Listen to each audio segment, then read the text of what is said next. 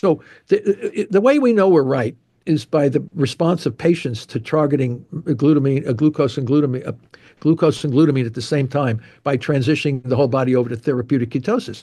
The cancer cells can't burn fatty acids or ketone bodies, and they're dependent on glucose and glutamine for their No, dysregulated growth. is that generally true? No cancer can burn fatty acids? No, because they accumulate them in the lipid droplets. They can't. You can't. We have. In fact, we throw it out to the field. Anybody who can show us a cancer cells that can grow on fatty acids or ketones in the absence of fermentable fuels, I'll give them $100. I have the $100 here. Yeah, guess what? No, in fact, one of my colleagues said, I'll give you $1,000.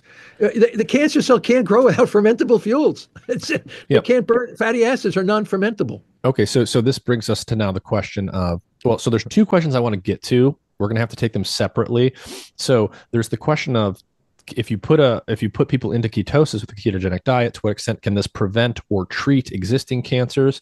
And then there's the question that we have to get to eventually, which is, if broken energy production in the mitochondria is a cause of cancer, we have to then ask, well, what's breaking the mitochondria to begin with?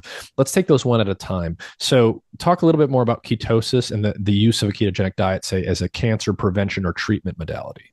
Well, I years ago when I did the calorie restriction stuff, I said, well, when we did the comparative analysis of mouse and human, you have to understand basal metabolic rate. The basal metabolic rate of a mouse is 7 times that of a human. So when we were getting these spectacular responses to calorie restriction in the mouse, we said, wow, let's see, how do we translate that over the human? It's water only fasting. So I said, oh my God, because we saw water only fasting in the human produces the same biochemical parameter changes you see in a mouse under 40% calorie restriction. So we thought, oh, just cut down your food by 40%, you'll get what this mouse does. No. You got to go water only fasting because the differences in basal metabolic rate. So I said, wow, that ain't going to fly. How many people with cancer are going to say, oh, now I got to not eat for 20 days, just drink water? People don't want to do that. So we were working with the ketogenic diet in epilepsy. And the little kids seemed to be okay with that. So we said, why don't we try to, because people, that seems at least you're eating something. You're not like feeling you're going to starve to death.